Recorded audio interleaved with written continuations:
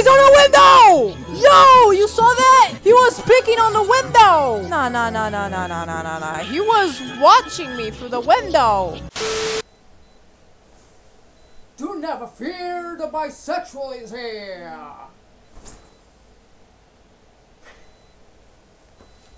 Hey guys, how's it going? My name is Masterly and welcome. Today I'm not doing a stream, but I got the game that most people want me to play, which is Your Boyfriend. And I'm very concerned because that game is a dating simulator, but at the same time it's a creepy ass game. So I don't know how I'm gonna feel about it. I'm very concerned because I'm gonna date a stalker and an obsessive person. Anyway, let's jump to the game, shall we? Woo! Alright. I'm actually concerned because the music is already concerning. Jesus. Your boyfriend. Alright. So, let me see. I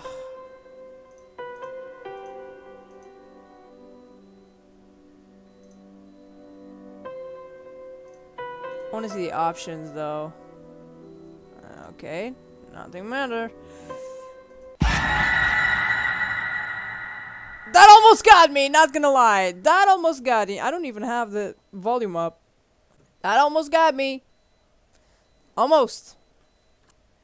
Your name. What's gonna be my name? Should I put Master or Sakurai? You know what? I'm gonna put Master. You're gonna fit well. Welcome, Master. You two have fun. Yeah. My life has been chaotic. My family broke out into another fit of drama, so I left the nest, ran straight to the college, and got an apartment and a job. But lately, my job at a greasy spoon diner has been unbearable. Sorry. The job doesn't pay the best, so that meant I had to find a roommate to afford an apartment. And now my roommate is always bringing some dropout into our department for late night study sections. Ooh, study sections. I like that. My sleep schedule is wrecked, and even better, the rent on an apartment is late. I had heard once that if you become a roommate with a friend, you won't stay friends for long. In my case, friendship gets strained thinner as my friend keeps making excuses why they need me to cover their half of the rent. Thanks to that deadbeat, I'm working hard as to lose money on the rent. I'm nearly broke, and getting a second job feels like it will kill me. And at least in this park I have some alone time. I've always loved this part of the park. It's untouched by obnoxious family members and college jerks. The only people who came here are the groundkeepers. They only come by in the morning. Closing my eyes and rub my face of the huff of the tension in my lungs so that I could calm down. Enough to enjoy the peace and quiet. Just then I feel someone sitting down beside me. Startled, I turn to look towards the interloper. Hey! Oh, hey, take it easy. It's just me. Oh, he talks! I thought. Wait, whoa. He talks actually. I didn't expect him for talking. I didn't know you talk. I'm actually concerned right now. The stranger says, trying to keep me from leaping too high off the park bench. You're a jumpy one, aren't ya? Why do you care? He smiles and scoots himself closer to me, shyly and awkwardly. Yeah, don't do that. I keep my eyes on him, unsure what his intentions are. His unblinking eyes don't stray from mine. Not once. So, are you waiting for a family member or a friend? None. I'm not waiting. I'm just, you know, what am I waiting? So, what? Just seems kind of odd for you to be sitting out here, all alone like this and so far away from the jogging track. That doesn't concern you. Chills run down my spine. I cross my arm over my chest and slide myself away from him and closer to the edge of the bench. How often does the sane person walk up to you out of the blue and start asking such questions? Yeah. Who? Fucking creeper. Not often. For me at least. He picks up my unease and refrains from the sliding any closer. He crosses his fingers in between his legs and he smiles warmly. Oh, he doesn't speak now? Okay, I guess I have to speak with him. I mean, you don't like a groundkeeper or all of the old people feeding pigeons after doing the Tai Chi. Oh, I'm talking now. Oh, shit. No, I'm just getting some alone time to myself. Things have been pretty intense lately. He scoots himself even closer. His hand nearly touches mine as he smiles shyly. Look, I know this is sudden. Very sudden. But if you're free tonight, can I have the pleasure in taking you out to dinner? That is very fast, but like he said, it was suddenly. So, can I have the pleasure? Never mind, he was a weird one. Yeah. I can't tell if he's being awkward or just eccentric. What? Why? Why did he have such an interest in me? Well, I'm your boyfriend. No, you're not. No, you're not. You're a stranger. What are you talking about? That's not your name. This is not Friday Night at Freddy. Oh my god. This is not Friday Night Funkin'. You're not boyfriend. You don't need to have a cat. You don't need to have a bow hair. You don't beep. Bro. Isn't that why you're here? No. I already told you why I'm here. To have some free time alone. What part of alone you don't understand, boy? My boyfriend? Why could he be assuming we're in a relationship? There is an awkward silence as the stranger sits patiently waiting for my answer. Dinner, should I, wait, okay, I don't know what to say. The discomfort silence only grows, still unsure and confused by the situation. I couldn't find words. It was just so sudden. He seemed to take a hint and pulls his hand away from mine. Looking away, he chuckles awkwardly. Why he's not talking? Hey, I get it. If you don't want me to be your boyfriend, I just thought I'd take the chance to ask you out. Is he guilt-tripping me? He's doing a terrible job, but at least he's taking a hint rather than pushing it. Well, it's just that I don't even know you, so don't worry, I get it. He says not all express disappointing, but more along the lines of showing understanding. I suppose I'd be a little weirded out too if some random stranger came up to me and asked me out on a date. Yeah, don't do that. Flattered, but I still a little uneasy. Is he taking a rejection well? No tension or pressure or sort? Thank God. I'd be good to get going then. It was nice talking to you though. He says, looking back over to me and give me a smile before getting himself off the bench and taking his leave. Bye! I watch him walk off, feeling a sort of terrible for now things ending that way they did. Maybe I apologize to him if I ever see him again. I stay in the park a little while longer after that odd event. I didn't know if I should go after him or just shake it off and enjoy the rest of the afternoon.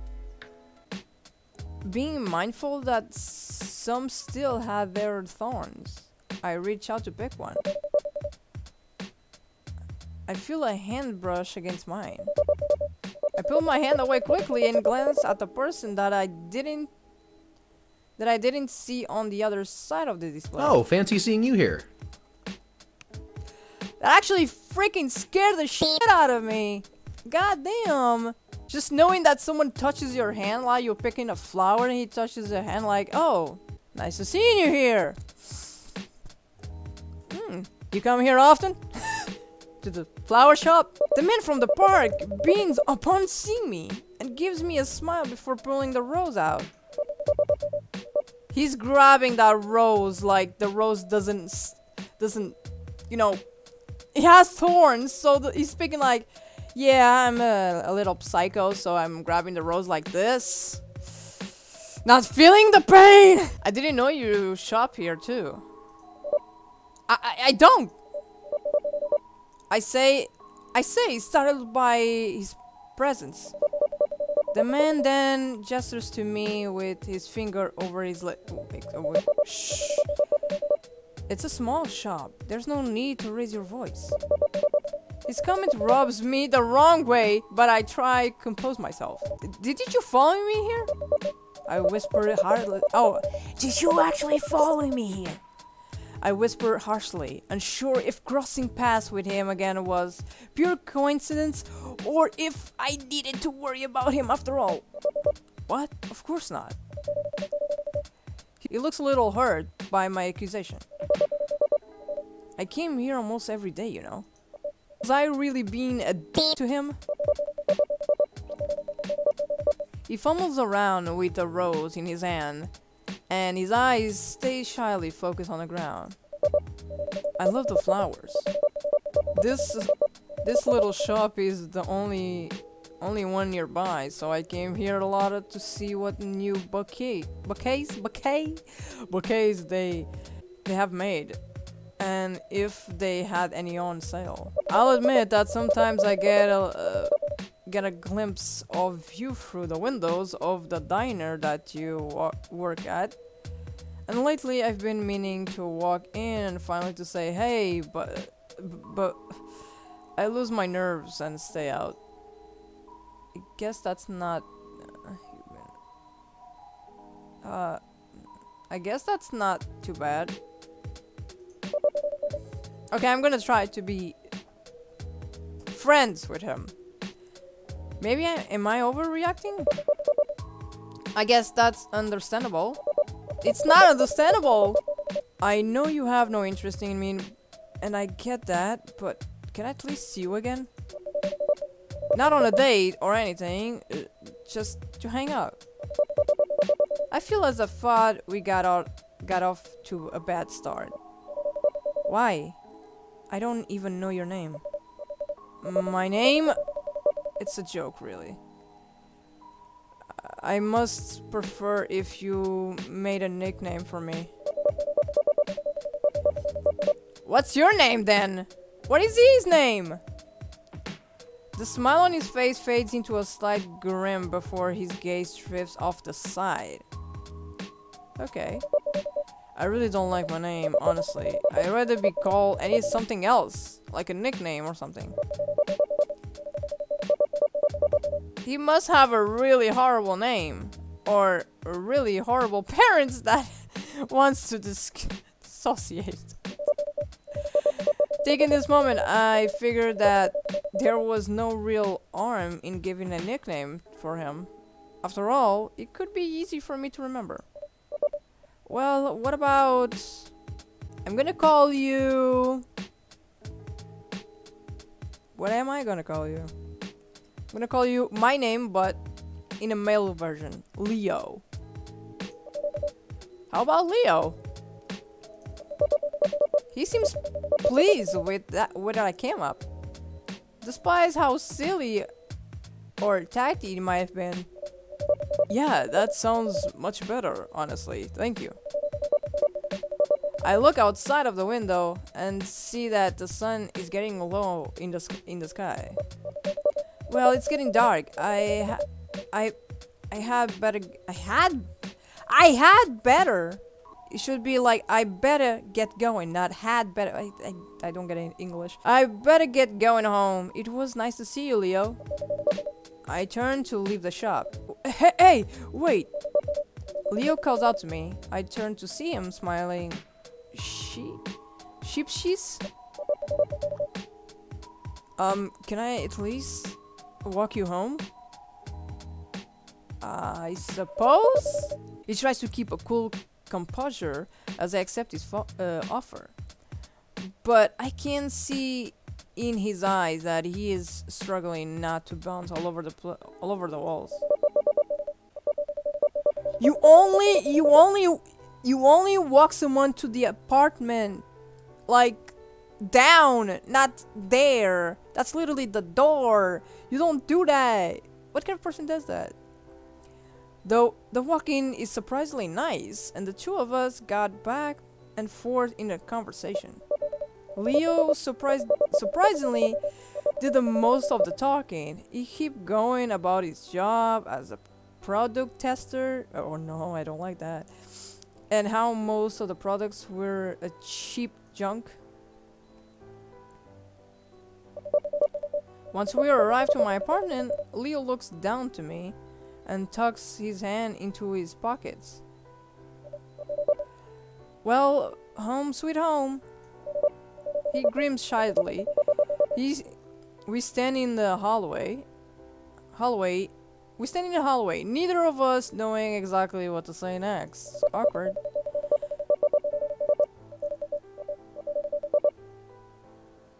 I started hearing faint sounds of my roommate and their study partner messing around inside. Leo hears them too. You're with this awkward guy and hear that and you'll be like, yeah, this is what I go through every day. Yeah, I don't like it either. It's awkward. It's awkward. Leo hears them too, and his eyes get a bit wide. I cringe over the sounds and the mental image of the two on the kitchen counter top flashes in my mind. Leo was avoiding eye contact and his cheeks were getting flushed. He was imagining the same thing too. I never felt so embarrassed. More or less, I met her hesitating to open the door in front of him. Hesitating my reluctance to go inside from both promiscuous roommate and my insecurity of having total stranger outside of my apartment, he stepped away to give me a little space. Well, I better get going then. When did you wanna meet up? I mean, when you get the time. I think for a minute. Shit, I work all day this week. Not even a single day off to my name. I don't know. Tomorrow is a slow day since it's Sunday. So you can come over if you like. It's that small mom and pop diner by the record store. Having me pose as a customer to expand your break time? The videos. Those, hey, ho ho, sharp teeth, huh? You got there, buddy. Woo! I like it. He flashes a rain smile. Should be a worried smile or rain smile. Anyway, before turning and walk down the hall. I'll be there around the noon then. He looks over his shoulder, smile, waves fuck me. He looks over his shoulder, smiles and waves at his saunters further down of the hallway, towards the exit. Bye. Bye. That's a nice apartment, actually. Everything was quiet in my apartment, except for the roaming sound of my roommate's study partner in the kitchen. Can I actually hear it? Let me see. Wait, hold on. Let me see. No, I don't hear anything.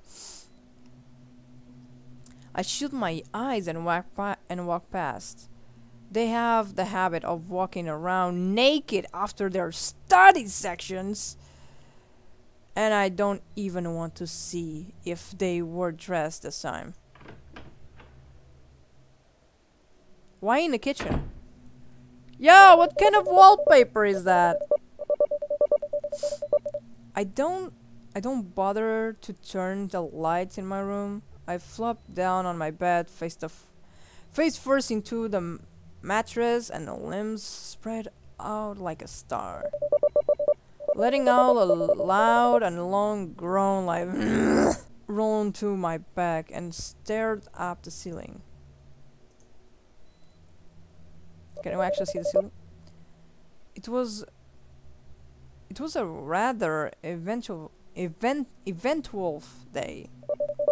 I got a little quiet time, and I even made a new acquaintance, despite how we got off on the wrong foot at first. Too tired to get up and find a vase or a glass for the rose, I rested on my nightstand. I don't bother getting undressed. I pull the blankets all over me and roll over. I let myself drift off to sleep.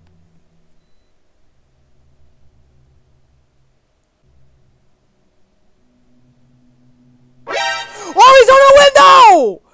Yo, you saw that? He was picking on the window! Nah. He was watching me through the window! I guess there's different ways to play this game, but then again, it's just one day. I think every chapter is a day. I'm not sure how this is, I really actually enjoy that, even though it was kind of creepy. I don't like stalkers. I don't like creepy people. It's terrifying, actually. If you think about it, why people creep on others? Some people do it without even realizing they're creeping on other people. So it's like, yeah, I've been watching you. You've been what? Yeah, I've been, you know, stalking you. You've been what? For what? I don't know, I think I just have this obsession with you. Bro, that's not healthy. You need to get a doctor. So yeah, guys, don't forget to subscribe and like if you want more of this kind of content. I mean, I play, I draw, I do cosplay, I do everything. I do live streams, I do this, I do that. I do orime. I mean Dorimen. Ame no Dorimen. But anyways, guys, I'll see you now on the next video or stream. I love you all. Stay cool. Bye!